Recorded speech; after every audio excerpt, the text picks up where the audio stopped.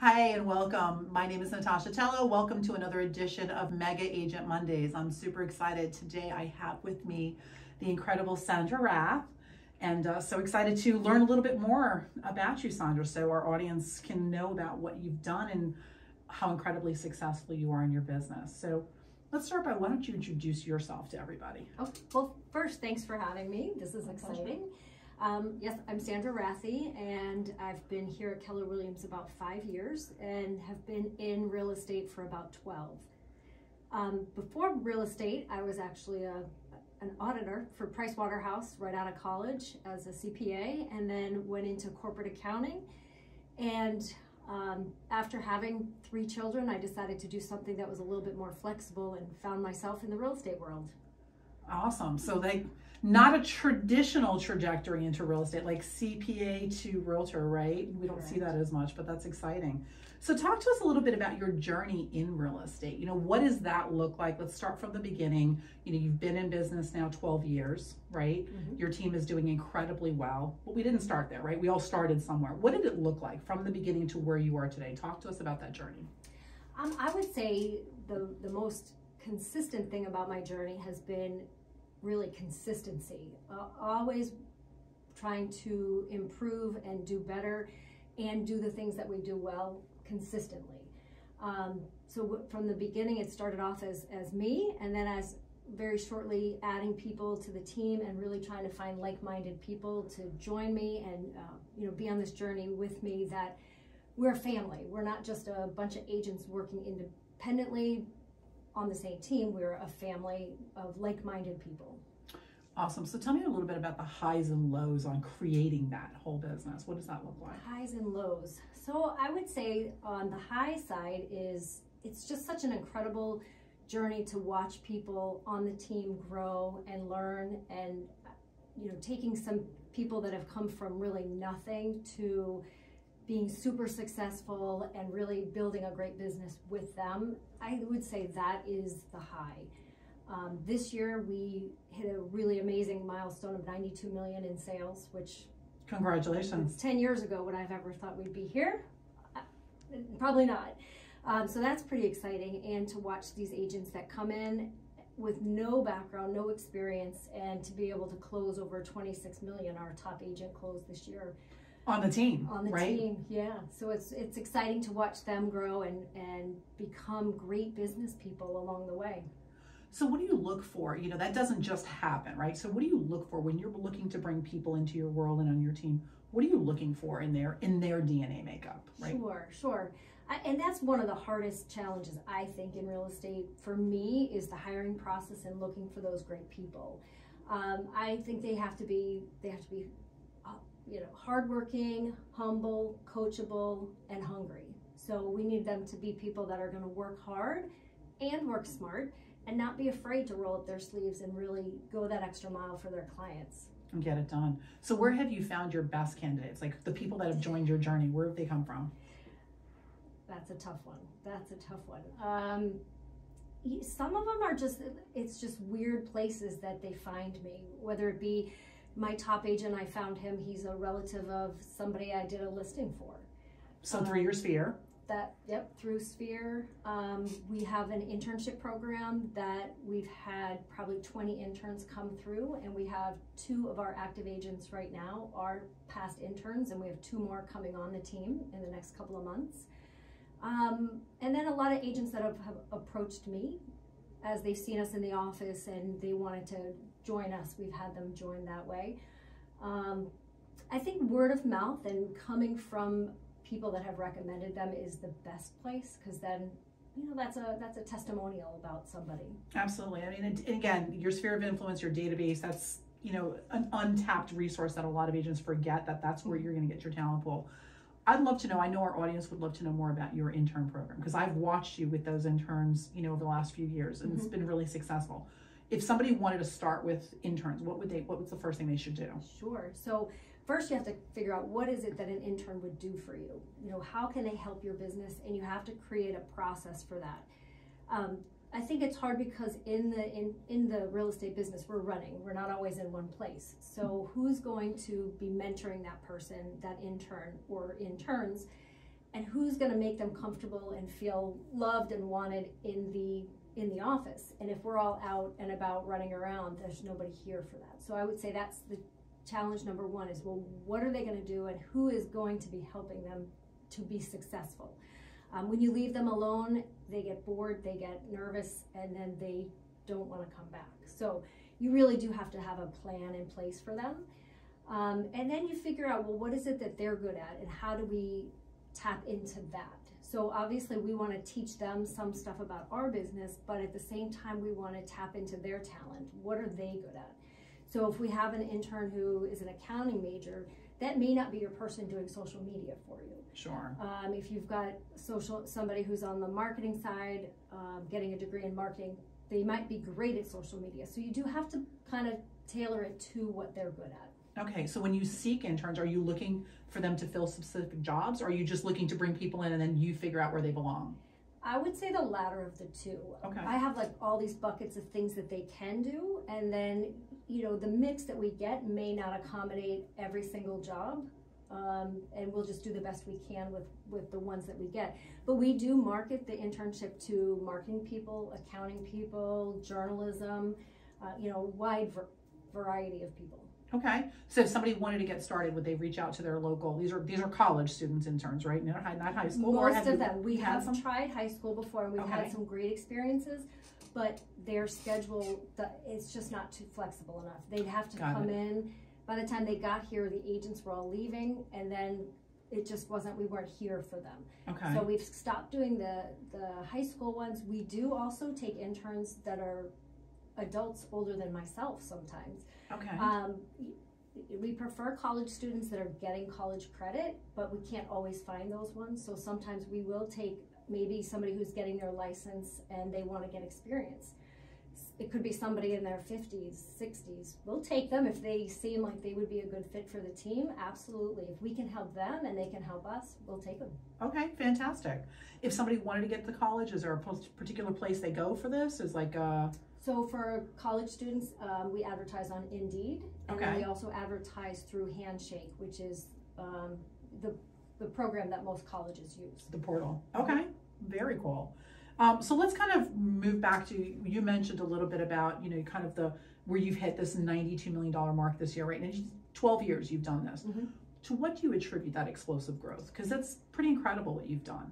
Yeah, this year and last year were crazy. Last year we closed, I think, 55 million. So we went from 55 to 92 in 1 year. And I mean, it's hard work, but I would say I did a lot of hiring during the pandemic, which while other people were kind of sitting back being a little bit afraid of what was going on out there, You hit the gas pedal. I did. I watched that. We did more advertising, we did more hiring. And hiring is not always my favorite thing to do, but I have a MAPS coach who also, that was his gas pedal.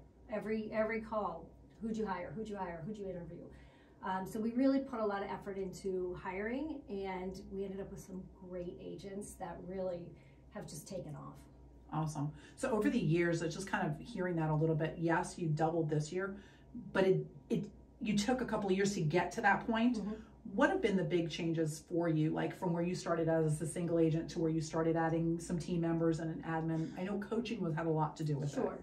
And I think creating systems and processes for everything. So whether it be how do we onboard an intern? How do we onboard a new agent? Everything has a system. So when somebody steps through the door, we push a button and it starts. That doesn't mean it's all automated, but sure. The process is automated. So it starts sending out emails for training, emails to a virtual assistant that then sends passwords. So everything is a system. So anything that's repeatable, anything you do more than once needs a system behind mm-hmm. it, right? Yep. Is it the same thing for your listing, the listing side, the buyer side of your business? 100% on the listing side for sure. It mm-hmm. is a very, very well-oiled machine. We do the same thing for every single listing, whether it is a $70,000 mobile home or a $2 million mansion. We do the same process for every single thing, with people in place that they're going to do repeat. And so, you know, to some of our agents and teams out there who maybe don't have the the depth of the business that you have, yet you were a single agent at one time, and yet you created everything as a system. So as a single agent, there's no excuse, right? There's a system that they can implement to make this easy. There is, and it makes it so much easier for yourself. Like a lot of anxiety that people have in life is because they don't have a system, because they don't know what's coming next, or they know they have this big bucket of things that they should be doing, but they don't know how to get it done. If you have a process and a system in place, the anxiety goes away, because you know on Monday you have to do A, B, C. On the 15th of the month, you do D, E, and F. So you know what's coming. Absolutely. Do you let your customers know what's kind of coming, right? Yes, exactly. To alleviate their anxiety. Yeah, that's what we do, right? So talk about your business. Like, where does most of your team's business come from at this point? Well, we have a lot of different sources at this point, but the top source is going to be our farming, where we are working in specific neighborhoods and, you know, really understanding the neighborhood, understanding the people that are in there, developing a relationship with those people. So that's a very, what's the word I'm looking for? Relationship building. So it's based on relationships with the people in the neighborhood. That would be number one. Our second would be from past clients that are coming back to either buy or sell another property. We have a client this year that we just did our 7th transaction for. Wow. And, you know, we started with him, sending him letters 12 years ago when I started farming, and, you know, we're up to 7 transactions for him. So, and I think that's like what keeps us going, is knowing that these past clients enjoyed working with us and they trust us over and over. That's a testament to what you guys are doing is the right thing. So, okay, so the first one was farming. One of the things I know you guys do really well is you've had a newsletter, and you have that specific. You still have that going on? Yep, we sure do. Fantastic. You also do some community events. We do. That's kind of fallen off a little bit because of the pandemic, unfortunately. We've done things in the past like client events, movies. We've done fall festivals. I'm trying to think what else. We've done bingo night, a bunch of different things, but we haven't done anything, unfortunately, since the pandemic. And yet your business continued to grow. It did. So what I watched you do with your past customers is I saw you guys get deeper and deeper with things for your past customers. You know, I happen to share a very close proximity to my office, and so can kind of see sometimes when you guys always have some new thing going on in there. Talk to us a little bit about that. What does that look like for you? Like, what do you do for your customers? Yeah, so I'm pretty sure you're talking about seeing a lot of like little pink bags in our office, wrapping baskets, paper. wrapping paper. I see stuff all the time. Yeah, so we're always putting together just little pop-by gifts that we can drop off and say, hey, we're thinking about you. You know, we might not really have much to say at this point because we know you're probably not moving for a couple of years, but we still want to stay in touch with you, and we want you to know that we're thinking about you. So we'll have drop-offs. We have pumpkins. We dropped off poinsettias, and that kind of took over for some of the events that we couldn't do. Right. So you know, we keep a list of everybody. We try to make sure we're touching all of our VIPs and our special people a couple times a year. Awesome. Okay, so those would be your top 2. What would be your third source of business? Third would be referrals from our sphere, past clients. Yeah, agents? Agent referrals? Yes, we get a lot of agent referrals too. If you put all the referrals together, all the different buckets of referrals, that probably would actually be number 1, but I break it down into different subcategories, whether it be from an agent, that's one category, past clients, sphere is another category. Okay. And do you market to those as well? Do I market to agents, past? I mean, you're already doing past clients and sphere. We know that, right? Do you market to agents for referrals? I really don't. It's kind of just organic that it comes to us. When people go out and they look on the web to find, you know, who's the top agent in this area, we get a lot of calls from, especially Keller Williams agents. Sure. Yes. They want to refer to their own. Yeah, and then we get them from other agents too, because they'll look on Zillow, who's the top agent in the area. They'll find us and call us. Okay, awesome. You know, obviously you've got so much going on, Sandra. What do you really attribute all the success to? I think having great people, whether they're on my team or great leaders that we follow, I really think that for me anyways, it's always been about putting myself in a position with great people like yourself that will help support me and my team, providing great ideas, keeping us out of trouble. Whatever it is, it's always been, I think, having just really great people from the first day I got my license to today. Who you surround yourself really does matter, right? It does. It totally matters. So what's your vision for the future? What do you see next? What's next for Sandra? Or for the team? Yeah, I want to just keep growing, but not at a crazy, I don't want to just add agents. I would like to see every agent on my team hitting 10 million for their own personal goals. For me, that would be a huge success to have everybody who's been in the business with my team for at least a year to be hitting 10 million. That's a big deal. Because I think that would really open a lot of doors for them. I have a lot of people on the team that are single moms, people that they don't have another support system, and I think that would be amazing to watch them get to that level. How do you provide, and I love that, how do you provide that balance for them, right? Because you did this business raising your children, which by the way, they're all successful and I know they're all in college, so, but there was a time where they were still home, right? And now you've got these women or dads on the team that are raising kids. How do you help them with that balance of business, being successful, and yet the family life? Yeah, and I think that's hard because that was something that I think more and more people want, that balance. They want to be able to turn it off and have their family time. And I think with the team, we really try to understand like what is important to each person. And if I have somebody who's really very involved in a church and they can't do things on Sunday, okay, Sunday's your day off. We'll figure out how do we work around that.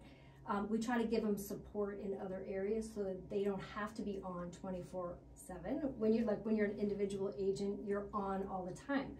So as a team member, we try to find ways to cover for that, and we provide leads that are more specific to each person's needs, trying to keep where they're going in a geographic area that makes sense for them, an area that they're comfortable in, an area that maybe they know more than another agent on the team.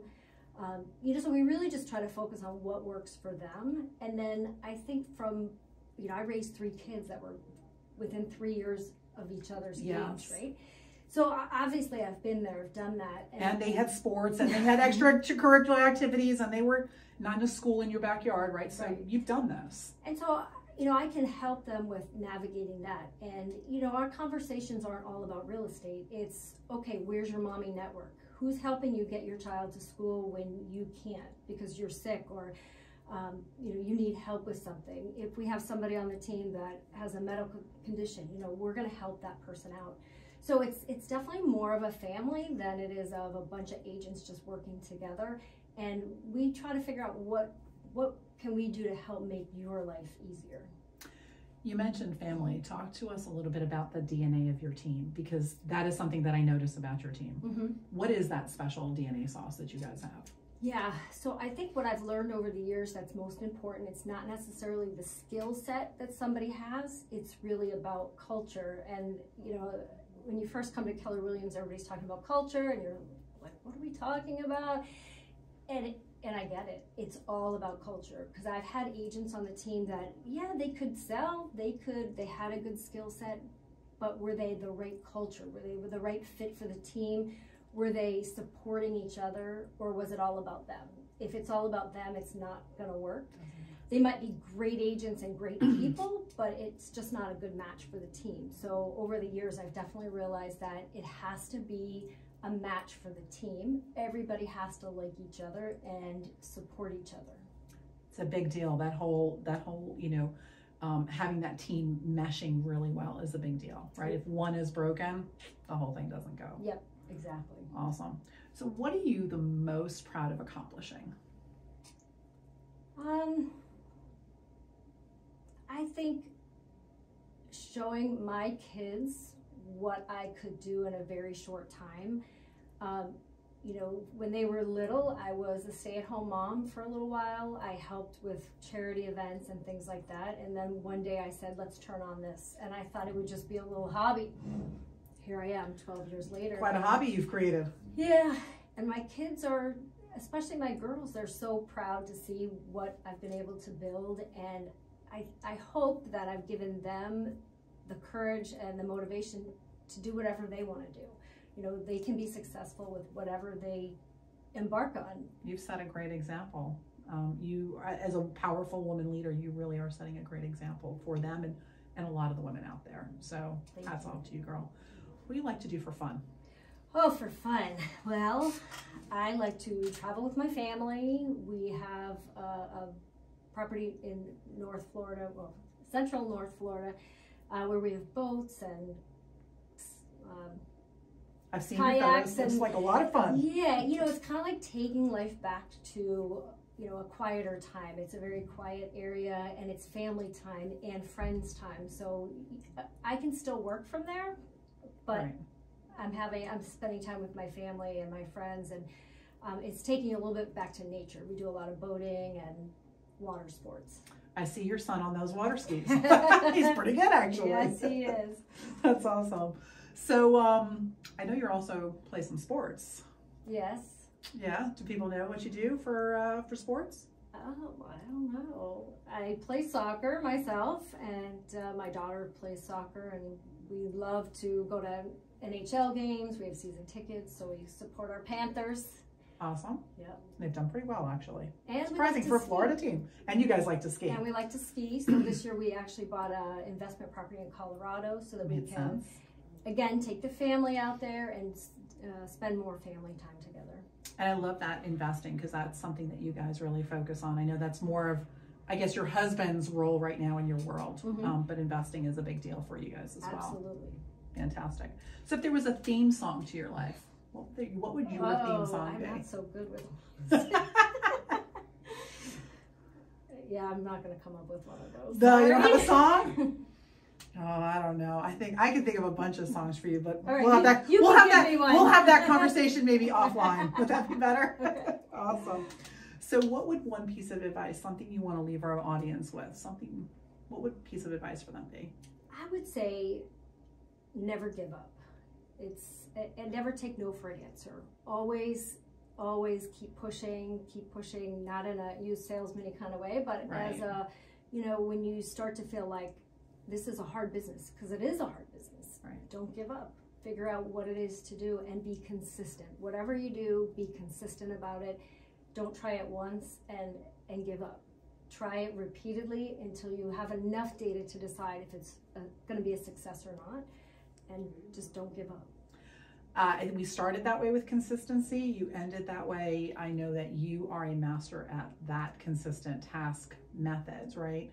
And I love that. And never give up, because we don't know what we can accomplish, right? We give up too soon as human beings. Mm-hmm. So, well, listen, this was awesome getting to hang with you and getting to chat and letting everybody get to know you a little bit better, Sandra. I wish you all the best, and I know this year you guys are going to kick butt.